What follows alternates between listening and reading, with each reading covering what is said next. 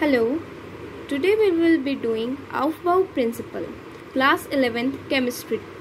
So this principle is used for doing the electronic configuration of several elements. So let's start. You know, Aufbau principle is also based on N plus L rule.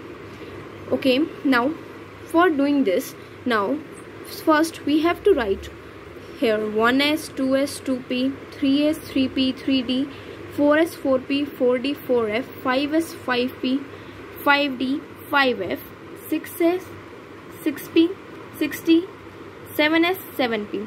You will be wondering why you have not written here 1p or here 2d and here 3f.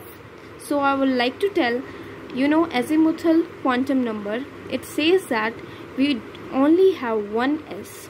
Here there is no p, d and f orbitals with us. So similarly here 2d is not observed and here 3f is not observed.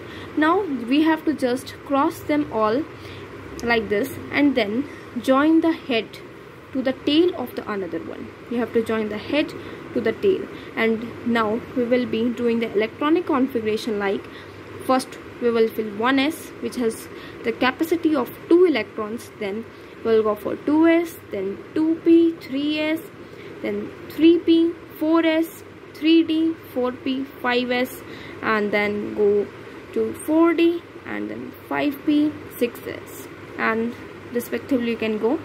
Now this is your video on Aufbau principle. Thank you very much.